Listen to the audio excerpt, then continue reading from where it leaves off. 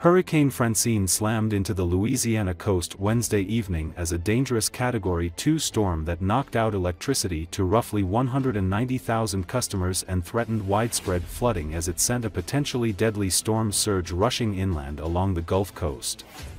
Francine crashed ashore in Terrebonne Parish, about 30 miles southwest of Morgan City, the National Hurricane Center announced at 4 p.m. Central Daylight Time. Packing maximum sustained winds near 100 miles per hour, the hurricane then battered a fragile coastal region that hasn't fully recovered from a series of devastating hurricanes in 2020 and 2021. Morgan City Fire Chief Alvin Cockerham said the hurricane quickly flooded streets, snapped power lines and sent tree limbs crashing down.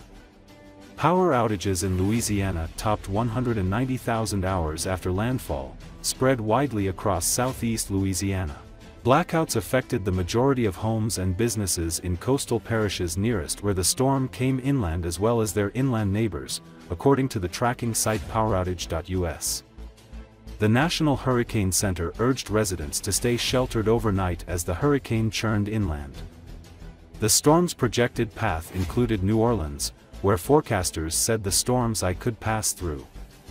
The sixth named storm of the Atlantic hurricane season, Francine drew fuel from exceedingly warm Gulf of Mexico waters, strengthening to a Category 2 storm with winds exceeding 96 miles per hour hours before landfall.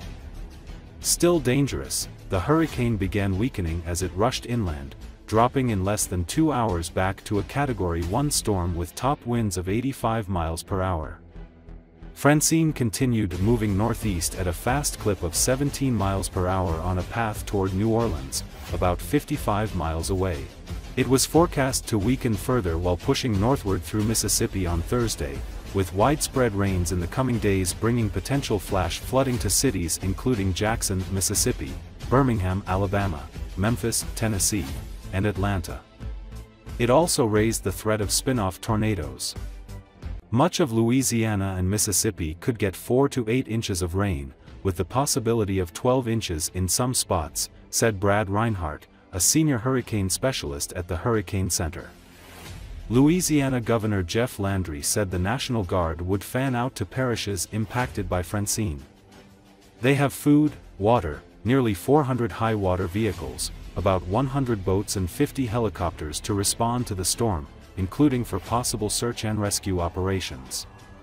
Since the mid-19th century, some 57 hurricanes have tracked over or made landfall in Louisiana, according to the Weather Channel. Among them are some of the strongest, costliest and deadliest storms in U.S. history. Morgan City, home to around 11,500 people, sits on the banks of the Atchafalaya River in South Louisiana and is surrounded by lakes and marsh.